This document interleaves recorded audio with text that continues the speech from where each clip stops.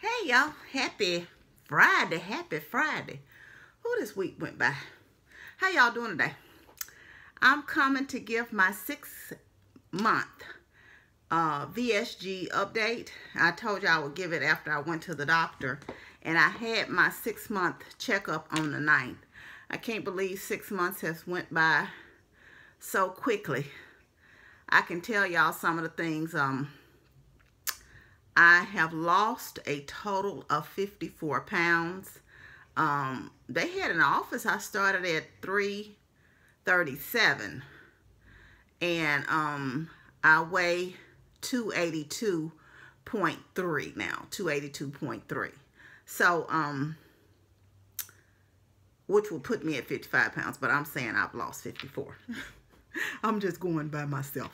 But anyway, I'd rather be on the more cautious side than not. But my doctor's office was extremely pleased with me as far as my weight is concerned. It's coming down. And y'all have to keep in mind that I'm on a different situation. That's why I always tell you, I am no expert. Don't judge by my surgery. This is an individual thing. You're going to lose weight as you're going to lose it. You may lose more than me. You may lose less than me. But it's all on your body type, what you weigh, what your dietary needs are, and how you have to eat. Or if you can exercise, which you all know that I can do very minimal, you know, with my knee situation going on. So, like I said, my doctor was extremely pleased. She said most of the time they look for people to be wherever you were at 6 weeks to be doubled. And I didn't realize that. To be doubled that amount when you come back for your 6 months. I was exactly doubled that amount, y'all. And yeah, as y'all know, I had my own goal of wanting to lose 60. That didn't happen, but I'm very happy with what has happened. She did tell me, I thought I was at kind of a stall. I don't know that if I'm getting enough calories or not. So to kind of play around with my calories, which I've been doing the last week, I think I picked up the wrong calories. Hold on, y'all. I'm going to go get something. I'm going to show y'all. I don't know if y'all know what I ate yesterday, but I'm just going to tell y'all. The kind of, like I said, I pick up the wrong calories. I want to let y'all know. I don't necessarily want to say they're wrong because I do eat this stuff. But for example, if y'all watched my video yesterday, I had a Wassa cracker. I had 2 pieces of deli turkey. I had a Laughing Cow cheese wedge, and I had some cucumbers. 35. That was 135 calories. That was a nice snack, and it included some protein. I'm not saying these other snacks that I'm going to mention, but they don't include protein, and that's my problem. That myself, because I don't like the protein shakes. And anyway, my dietitian wants you not to be on that artificial stuff as much as possible, as less as possible. Use it only to supplement. They want you to get your nutrients in from your diet if you can, plus your vitamins that you take every day. So on the days when I know I'm not doing well on protein, those are not good days to be eating things like fruit snacks. Like if I get a little pack of fruit snacks, normally I'm going to eat 2. 2 is 120 calories versus what I would have had yesterday, and that's 10 grams of protein for that snack versus having no protein for just about similar calories. You see what I'm saying? So it's like when you choose the wrong calories, and that's not to say because I still eat the fruit snacks, but I have the fruit snacks on days that maybe I'm doing well on protein. Those are the days I should eat the fruit snacks. Get a pack of fruit snacks for my snack. Instead of the days that I know I'm not doing well. And yesterday I didn't do well on protein. I had a chicken wing, then I ate that snack, and then I had a little bowl of cereal for dinner. So I did not get my protein in yesterday. I didn't add any protein, which I should have at least added some protein powder. So she talked to me in depth about that, or I should have yesterday probably drank a protein shake. But I didn't. You know, and I have things like the 100-calorie nuts, but they have very minimal protein in it. But if I'm going to use a snack on the days that I don't have the protein, I should probably have picked the nuts over the fruit snacks. You see what I'm saying? So I was going to show y'all, but I'm not in the kitchen. And so that was one of the conversations that we had, to make sure that I'm getting at least 60 grams of proteins in a day. And I'm, to be honest with y'all, most days I can, but a lot of days I don't, because I try to eat things that's higher in protein, like salmon, tuna packets. I try to eat some meat, but I do, because of the diverticulitis, have to focus on getting vegetables down too. So this week has been the first week since I've had a visit with her that I hadn't really eaten the vegetables like I should have, and I feel the difference in my body. So I got to go, like I said, I don't know if y'all watched the video yesterday. Some of y'all are not here for that. I have to really kind of get myself back, because I feel off.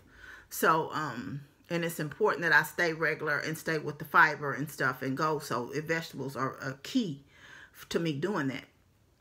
So I just kind of wanted to touch on that. And like I said, please talk to your dietitian and stay in touch with your surgeon. And because you can call them anytime you want to, I try to kind of go back and not call as much. So over the past 2 months, I hadn't called. She did give me some arm exercises that I can do in addition to my PT that I'm doing right now. So I am going to incorporate some of those to kind of help me build up my strength. And I do some, but it wasn't the ones that she, suggested with the little weights. And I do have weights here, so that's been a blessing. But we talked over my supplements. And I was telling her the ones I couldn't stand. Like I said, all my test results came back except for my iron, which, like, again, I was anemic prior to the surgery. So it wasn't like that's going away. But my doctor has put me back on, iron at least 3 days a week. At least 3. She said she might have to put me back on every day, but right now we're going to do 3 and see if we can build it up that way to keep on still eating the healthy things. Now, the one thing that didn't came back late after my surgery, after my labs and stuff went through, the vitamin B12 came back late, y'all, and it was high.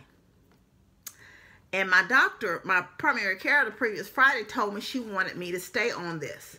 And it's called Nascobal. And it is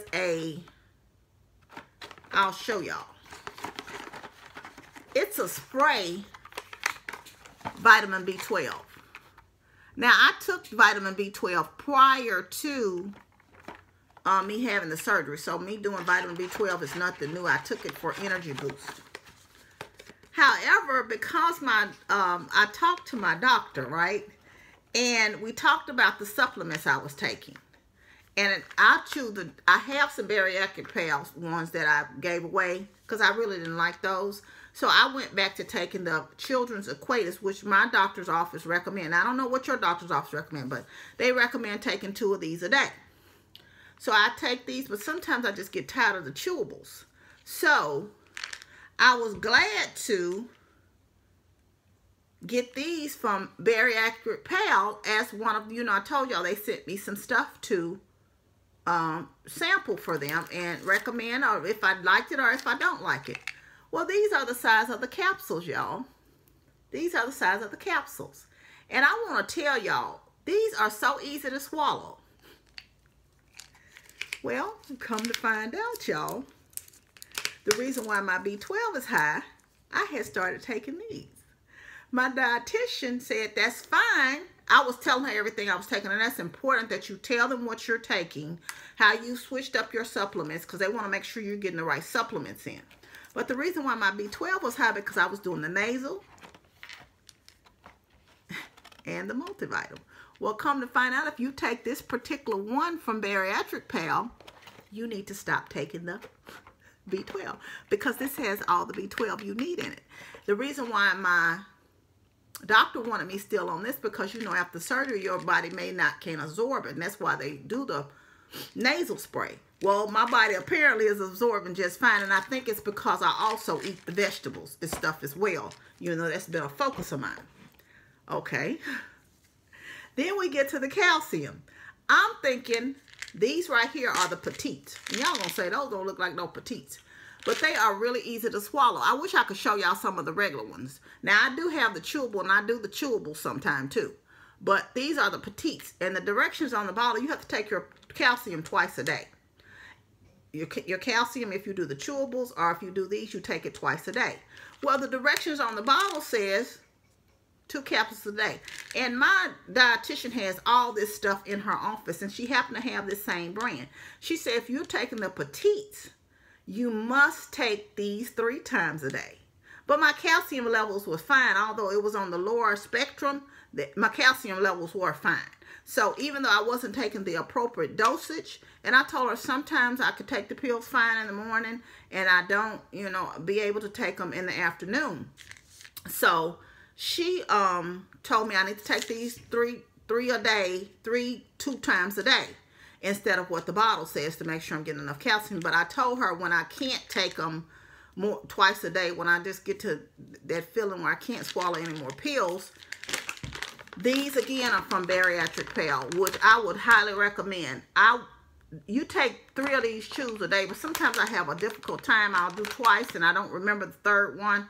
But these help when I do take the pills. I'll just chew one of these at night before bed. If I said doggone it, I don't really want to swallow any more pills for the day, I can chew one of these. Now, I do take other supplements that has nothing to do with the surgery, like zinc and magnesium and vitamin C. You know, I do add that into my regimen, but that's just my own personal regimen. Sometimes I take turmeric, and sometimes I take the apple cider vinegar gummies. But yeah, so this. Now, my situation, y'all, is I thought it was just me, but I'm in a Facebook group, and I itch. My upper arms itch. I don't know if y'all can see them, how spotted up they are. And they were itching real bad. This one is not as bad, but my upper arms and my upper thighs, I started itching after surgery. Now, I'm a firm believer. I use Eucerin lotion. And I don't know if y'all noticed before, but sometimes my hand has a situation with the eczema, you know, on it. But I use the Eucerin lotion for that. But this was like, I would itch, and I would do pretty good in the daytime with Vaseline and stuff like that. But at night, I would wake up and there would be, you know, blood on my sheets because I've been scratching over in the night, I guess. And so I had to, somebody was talking about it, and this guy recommended this Destin. Now, I don't know if it works for anybody else, but since I've been using this, I put it on my arms right before I go to bed and up my upper thighs, and it helps. Destin is not the, it's, you know, it's white. And it spreads on white. I don't know if you've ever had a child, but I used this on my daughter. But I also used a clear one. I think it was the A&D. I'm not remember sure. But I don't know if another one will work. But this has worked for me as far as the itching is concerned at night. And to stop me from doing all that darn scratching. So I just wanted to kind of say this. Now, like I said, the protein, make sure you get your protein in, because I think that's what I'm going to have to get back to, making sure that I get the 60 grams in every day. And I've been a little lax on that. And like I said, I don't do the supplements. I had, well, she told me to continue to use like the Genie Pro powder, you know, to put in food to kind of help boost my supplement, you know, my protein on the days that I am falling short. So I would tell y'all to make sure you concentrate, still get your protein in, get as much water and fluids as you can in.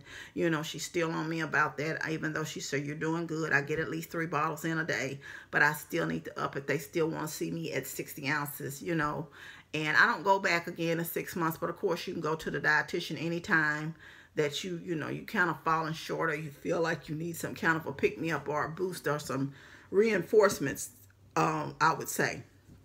But like I said, if you know, want to have the surgery, you know, really pray about it and make sure you go into it with an open mind. Do your research. Again, I had the gastric sleeve surgery. I didn't have the bypass, and I think you have to go through some of the same things with the bypass. You know, I don't know the difference in them. I know some people who have had it, and they seem to have issues with eating a lot. And that's what we talked about too, y'all. What is so funny is I was telling her, I said, you know, some days I can eat. I don't have a problem with eating.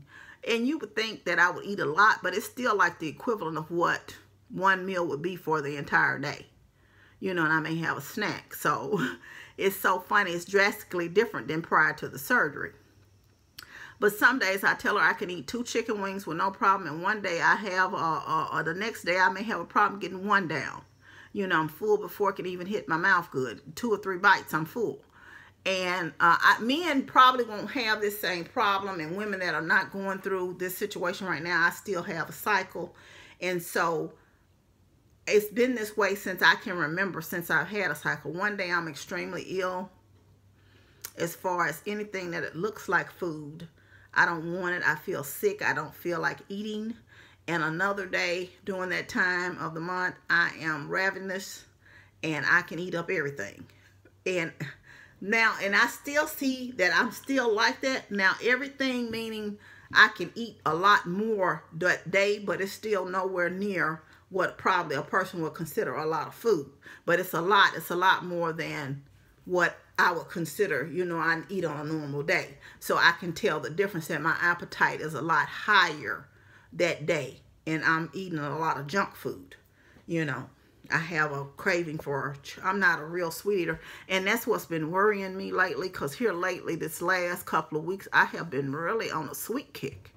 And so I don't know where that's even coming from, you know, that I've been wanting the sweet. So I make sure I try to eat the sugar-free, you know, and too much of that's not good for you either. I try to eat the sugar-free whenever possible, so as not to gain, you know, be eating back and becoming sugar dependent again. But anyway, that's where I'm at for the 6 months.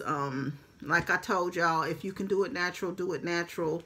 I don't regret it. I think it's a tool that's here to help me, and I pray that I can continue to lose some more weight to get down to where I need to be, you know, as far as my surgery is concerned. But it's just a one day at a time. Like I said, I'm kind of like on a slow roll this month, and I've lost 3 whole pounds, but I'm just going to kind of just stick with it and stay with it. You can't, you know, I'm losing at a steady pace, which I'm happy, and I pray that means that I will keep it off for a long length of time. But at any rate, I wanted to kind of just check in and let y'all know where I'm at. But I thank y'all for your support. I thank you for your encouragement words. And, you know, if you want to talk privately about it and want some information, I can give you what I know. But I would encourage you to please do your research. Please talk to your doctor, talk to your dietitian. Not only talk to your surgeon and your dietitian, I think it's important. As y'all know, I go to the doctor regularly, you know, at least once a quarter, sometimes, most of the time more than that. But just to keep a check on my health.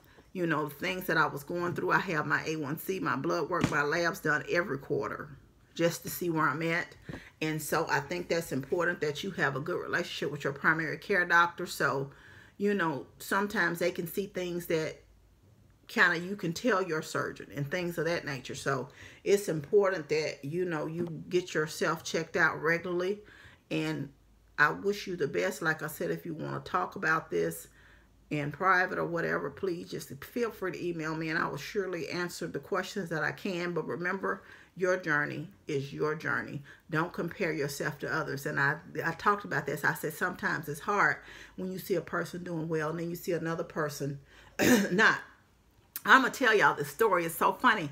When I was in the doctor's office, I'm going to tell you how God will deal with you, because I still, like I said, I had a goal in my head for 60 pounds. And this lady was in there. She came in there. She had came from the dietitian's office, and she was setting her annual appointment. She came back over to the doctor's office and set her annual appointment. She said, "Don't I know you?" I didn't know that lady. She may have known me, but I didn't know her. And so she asked me where I worked, and I told her. And so she started talking to me about the surgery. And she said her and a family member had had the surgery. And I asked her how long it had been. And she said 3 years. Now, she was a nice sized lady. So she went on to tell me how much she weighed. She said, "I weigh 159. And so I said, "Well, how much weight have you lost?" She said, 50 pounds. And the funny thing about it, of course, she started at 209. And she said, "I've kept it off for 3 years." And it just smiled, because I tell you, God will always, and I know y'all probably say, you always mention God, because God is so good, y'all. God will always send a ram in the bush to let you know you all right. I'm with you. And you know, even when you have self-doubt, God was like, I'm like, this lady said it's been 3 years since that was her goal, and she is 159, and she has sustained 159. But you sitting up here beating yourself up, and this is what she lost, 50 pounds. So even though she started out smaller, you just thank God for where you are. You're not where you were. You lost some weight. You be happy, be content, and you're okay. You're doing all right. And that just kind of, I don't know if she knew this, but she was so joyful and so pleasant to talk to until it just kind of like, maybe that even before I got to my surgeon and talked to her, talked to the nurse practitioner, and before I talked to the dietitian, that just kind of gave me some reassurance about my journey. And it just was a blessing to have that conversation with her that day, that morning in the office. And I tell you, it's so funny because God will always send a ram in the bush. And even the one that checked me in, I don't know what you call the person. I guess it's the medical assistant that weighed me. And she was talking about, you're doing good. You're doing great. She said, I remember when you came in. She said, I know you'll be glad when you can get rid of that cane. She said, but even you're walking a little bit better. So it was just a blessing to have that. Like I said, it's just amazing how God works, that he will always send an angel right here on earth. So with that said, y'all, I'm going to get off here. I just want to give you a 6-month update. I want you to know you're loved. I love you, but God truly, truly loves you the most. Remember to always be kind to yourself and others. Be joyful and be blessed. Love you. Bye.